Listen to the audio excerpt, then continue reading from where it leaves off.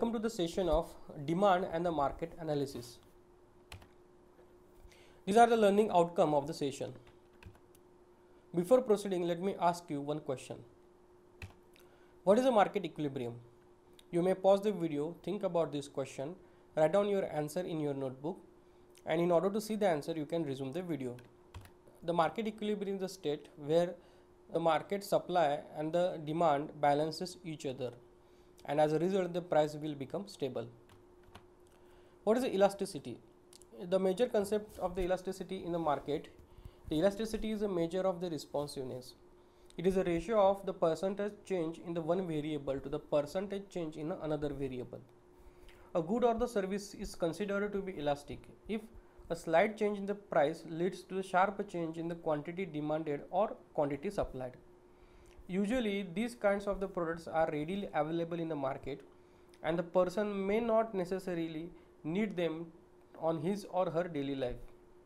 For an example, air conditioner, televisions, movie tickets, etc. On the other hand, the inelastic good or the service is one in which the change in the price will witness only the modest change in the quantity which is demanded or supplied. These goods tends to be the things that are more important for the consumer for the daily life. For example, gasoline, rice, potato, onion, salt, medicines, etc. These are the example of the inelastic goods. The law of the demand tells us that the consumer will respond to the price decline by buying more numbers of the product or the goods.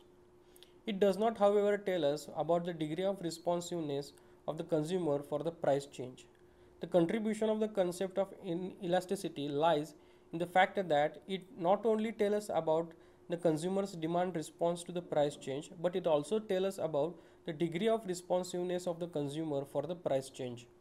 As shown in the figure, let the DA be the demand for the cheese in the Switzerland, and let DB be the demand for the cheese in the England. Now at the price of $10, the quantity demanded in both the countries is 60. When the price falls from $10 to $5, the quantity demanded for the cheese will increase in both the countries. However, for the same change in the price from $10 to $5, the change in the quantity demanded increases more in the England as compared to the Switzerland. In other words, for the same decrease in the price in both the country, the quantity demanded responds more in the England than that of the Switzerland. We would describe the above situation by saying that the demand for the cheese is more elastic in England than that of the Switzerland. The elasticity then is the first another word for the responsiveness. The elasticity of the demand is important primarily as indicator for how a total revenue changes when the change in the price induces the change in the quantity along with the demand curve. The total revenue of the firm or the organization can be calculated by the total quantity sold multiplied by the price of that particular product. Naturally, the total revenue will be received by the firm are equal to the total spending by the consumer. So if the consumer buy the 15 units for the $10 each, the total revenue will be $500. So what is the price elasticity? So the price elasticity of the demand in the economy measures the change in the quantity demanded or purchased for the product, which is relation to its price change. It means it measures the relationship between the price change and the quantity demanded. So it is mathematically can be expressed as the price elasticity of the demand is equal to the percentage change in the quantity demanded divided by the percentage change in the price. The price elasticity is used by the economists to understand how the supply or the demand changes when the price changed. For the instant, some goods are very inelastic, and that is their price does not change very much in a given change in the supply market or the demand.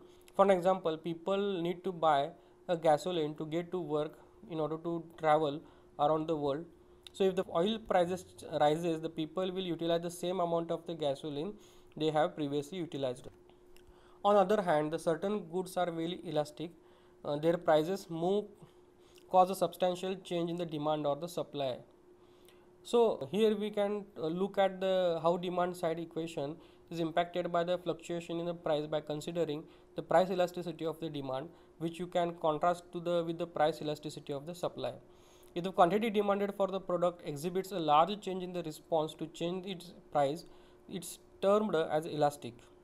That is, the quantity stretched far from its prior point. If the quantity purchased has a small change in the response to its price, then that particular can be termed as inelastic, or the quantity didn't stretch much from its prior position.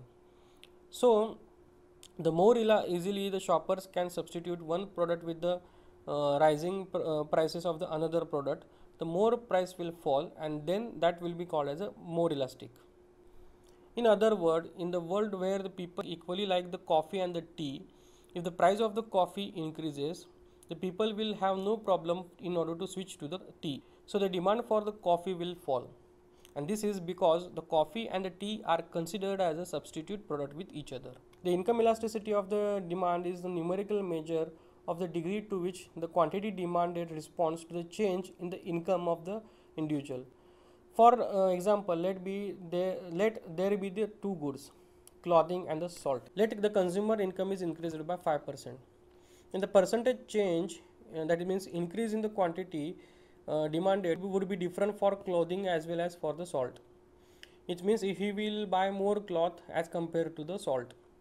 Thus, for the same percentage increase in the income, the percentage increase in the quantity demanded for both the product will be different. Thus, the income elasticity of the demand allows us to compare the sensitivity of the demand for the various goods for the same change in the income. From the definition, what we can say, so the income elasticity is a percentage change in the quantity demanded divided by the percentage change in the income. The income elasticity of the commodity may be the positive, negative, and depending on whether the good is normal or the inferior. A normal good is one where the percentage increase in the income causes the percentage increase in the quantity demanded. Thus, for the normal goods, the income and the quantity demanded vary in the proportional to which the income elasticity of the demand will be positive. The income elasticity of the demand will provide us a numerical measurement of these differences. Whereas the inferior good is one where the percentage increase in the income causes the percentage decrease in the quantity which is demanded. The inferior good we can consider an example of the artificial jewelry, imitation shoes, etc. The income and the quantity are demanded vary in inverse, due to which the income elasticity will become negative. So when the EI is equal to 1, the good is said to have the unitary income elasticity. When the EI is greater than 1, the good is said to have the income elasticity. And when the EI is negative, the good is said to be the inferior good. Cross elasticity. The cross elasticity of the demand is a numerical measure of the degree to which the quantity demanded for the good responds to the change in the price of the other commodities. The other commodities of the demand are kept being constant. It means that we are going to compare the two products. The cross elasticity of the demand in the economic concept that measures a responsiveness of the quantity demanded for one good when the price for the another good changes. The cross elasticity of the demand for the substitute good is always positive, because the demand for the one good increases when the price for the substitute good increases. Alternatively, the cross elasticity of the demand for the complementary good is negative. Let us consider the two goods X and Y. If the price of Y changes, means it increases or decreases, this may have the effect on the quantity which is demanded for the good X.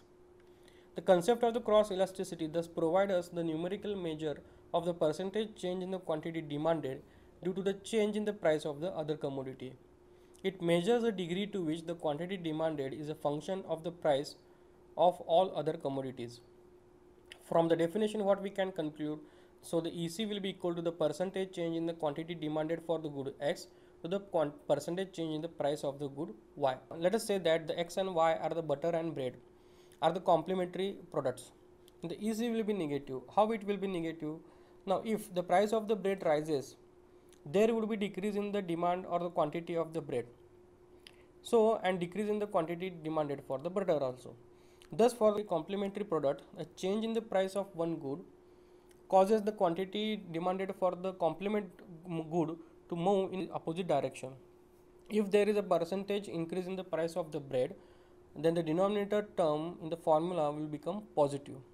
Similarly, if the percentage decrease in the quantity of the butter, the numerator in the formula would become negative, and hence the EC is negative for the complementary product. Now if suppose that the X and Y the substitute product, say tea and the coffee, then EC will be positive. If the price of the coffee rises, then there would be the decrease in the quantity demanded for the coffee, and there will be the increase in the quantity demanded for the tea, as the consumers consume substitute tea instead of the coffee. Thus for the substitute, the price change of one good causes the quantity demanded of the substitute to move in the same direction.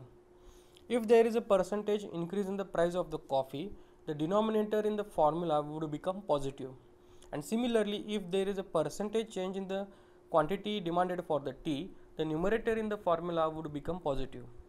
Hence the EC would be positive for the substitute. The higher the numerical magnitude of the cross elasticity, the greater the degree of complementary or the substitute in between the two goods. So thus theoretically the value of cross elasticity will be ranges from -infinity for the perfect complements to the +infinity for the perfect substitute. Hence mathematically what we can express, the percentage change in the quantity of X divided by the percentage change in the price of the Y. These are the references for the session. Thank you.